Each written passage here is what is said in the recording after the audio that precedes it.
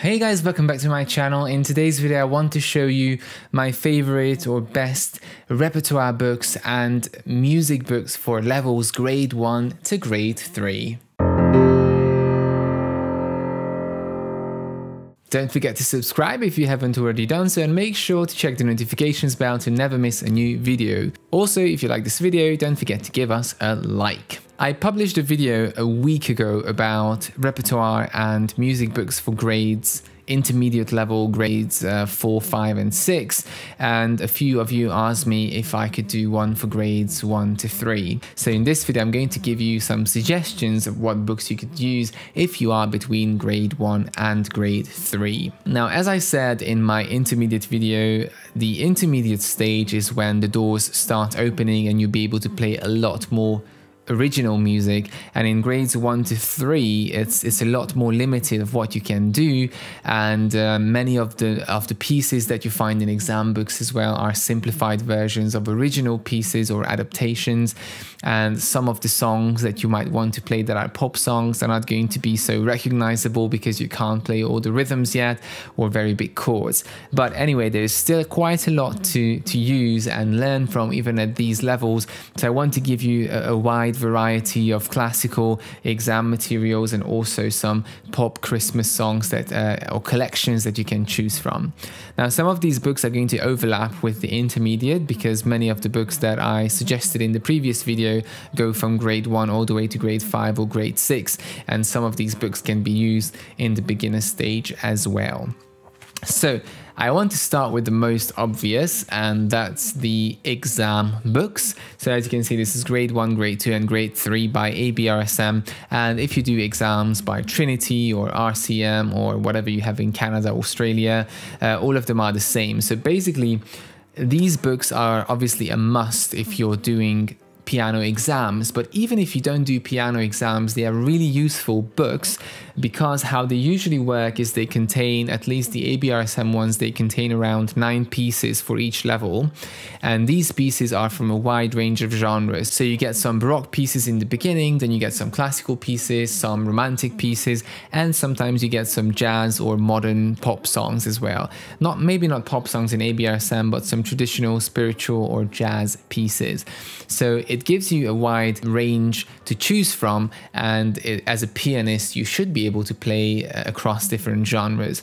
So again, if you're not doing exams, you should still have a look at these books because it's a good collection to have and you know exactly what grade the pieces are inside these books. Also, if you go to some charity shops, as I mentioned in my other video, you can sometimes find many of these books for 10-20 pence, the ones from the previous years, because these are usually valid for 2 years, but the difficulty obviously stays the same. Now, I'm going to list a few classical collections that are really good for early beginners and people starting off on the piano journey.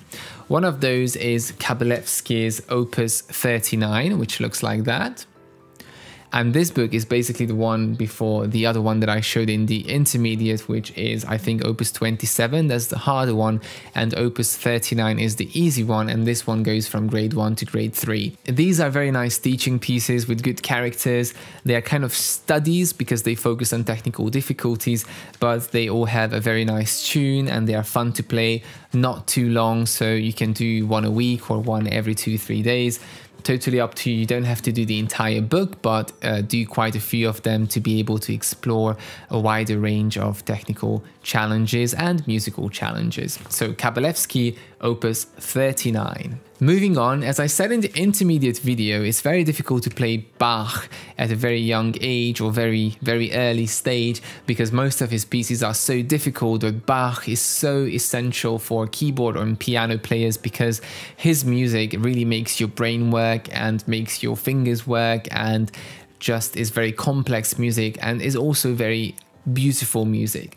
Now, the one that I would suggest for grades 1 to grade 3, the easiest book that I found in my collection is the Anna Magdalena Bach collection, which is pieces not just by Bach but some other Baroque composers, but he was the one who collected it into a collection for Anna Magdalena, and this one has lots of short little pieces. It even has a few longer pieces in the end of the book, like the Prelude in C. So it's a very good collection, lots of manageable pieces from grade 1 to grade 3. It introduces you to counterpoint and lots of ornamentation from the Baroque period. And this specific collection can be found by many different publishers. There's the ABRSM, there's the Alfred, Schirmer, and whichever you get is going to be the same, but there's going to be different notes in the books, and it's also available in the public domain just like the Kabalevsky, so you can download it free and use it as a PDF. Moving on, my all-time favorite, Burgmüller's 25 Easy and Progressive Etudes, Opus 100. Now this book goes from grade 1 all the way to grade 5, and it's kind of at the bottom of grade 6. So I mentioned this book in the intermediate, and there's another Burgmüller which goes from grade 5 to grade 8. Now, if you get this book, you will be able to use it even after grade 3, and it has so many amazing little studies, and all of them focus on different technical challenges, but they are very, very enjoyable technical pieces or studies.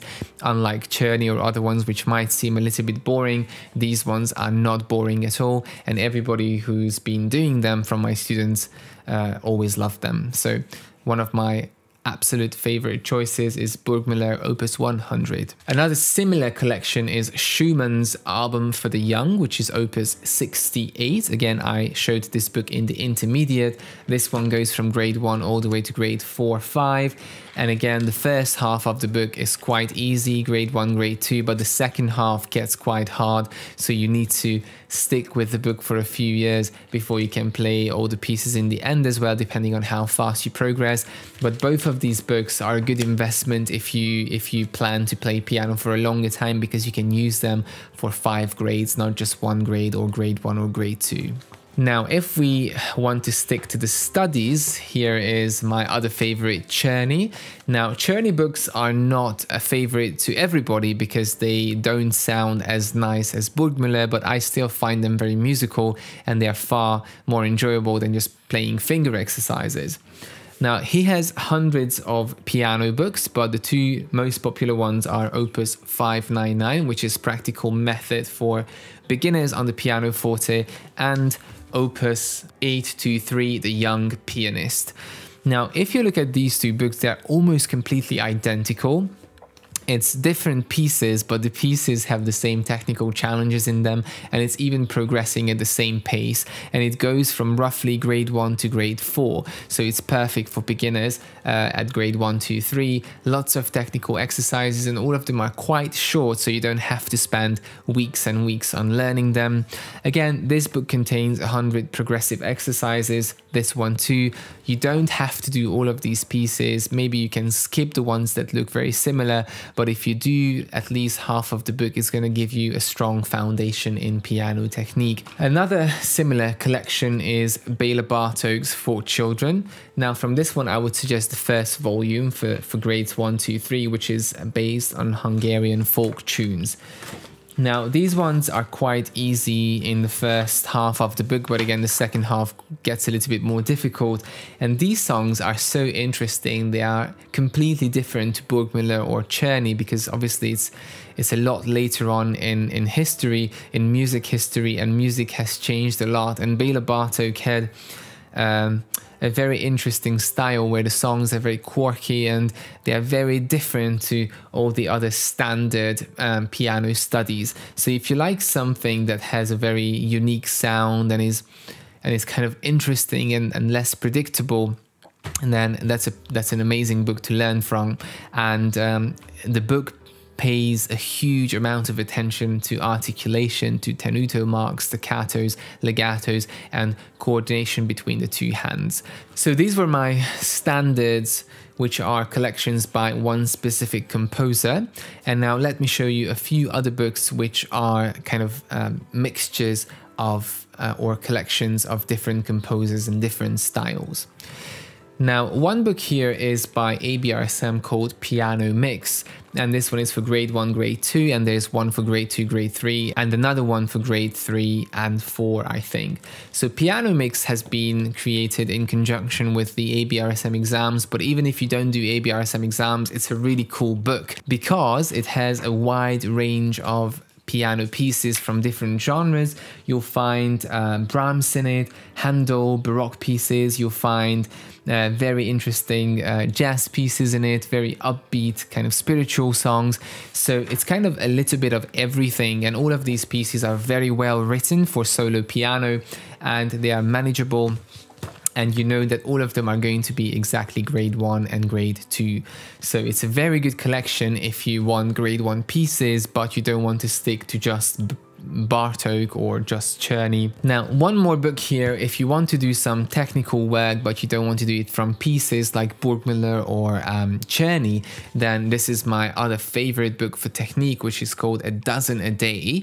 And for grade 1, 2, 3, I would suggest book 2, book 3, or possibly book 4. And that could be a little bit difficult for that stage. Now, if you have never used A Dozen a Day, it's basically a technique book which contains finger exercises, which are really short, 1 line each, and they are very easy to master, but they all focus on different technical challenges, and you always see a little picture which is trying to show you what the exercise is trying to teach you in a visual way. I would suggest book 2, the elementary, book 3, or book 4. And here are some more recent books into my collection. Now, if you are learning from a method book like Piano Adventures or Alfred's Premier Course, then they have a lot of supplementary books, and I personally use Piano Adventures and I absolutely adore the supplementary books. And even if you don't study from Piano Adventures, you should have a look at their supplementary books, the song books, because there are so many cool songs, and they come in very many different genres like pop, Christmas, hymns, Chinese songs, classics, nursery rhymes, and whatever. But the 2 or 3 most popular ones I use are the Christmas ones, the pop one, and the Disney one, which is a new category. So that's how the pop one looks, the Christmas one, and the Disney ones. Now, all of these come at different levels, which correspond to the Piano Adventures lesson books. Now, for grades 1, I would suggest level 2 or 3. For grade 2, I would suggest level 3 or possibly 4 if you're a good grade 2 student. And for grade 3, I would suggest level 4 or level 5. Some of the collections have a level 5. So you can use these supplementary books, and I think Big Time is level 4, Fun Time is level 3, and there is Advanced Time, which is level 5. And there is also Playtime, which is level 2. And these collections, you have to look at the table of contents to make sure it has songs that you really like, but the Disney ones have all the Disney classics. The pop ones have lots of current chart songs and some evergreen songs. And it also comes with the Adult Piano Adventures, which has a pop and Christmas book. And with that one, you could use number 2 for grades 1 and 2 and 3. Book 1 is going to be way too simple. And finally, these are my newest books that I showed in my intermediate video.